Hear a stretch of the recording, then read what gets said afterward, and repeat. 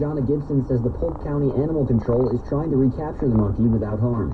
Polk County Animal Control has been looking, and there's a trap set with some bananas, a trap that will not harm the monkey. It's a live trap.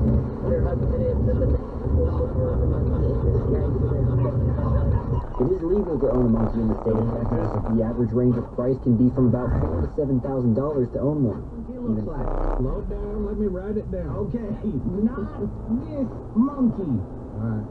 Different monkey. Okay, looking. Thank you. I hope that banana trap works. With bananas. Hi, how you doing? I put out some banana trap in hopes that we could catch the monkey, but I'm gonna be honest, it's fine because it's a live trap. Oh, okay. I had hers is good. Not that I would eat it, but I had hers is good.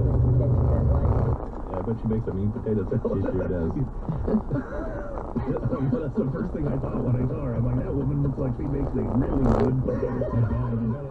Oh, Licking County. Oh, yeah, Licking County. They got nothing to do with licking either, which is crazy. That's unfortunate.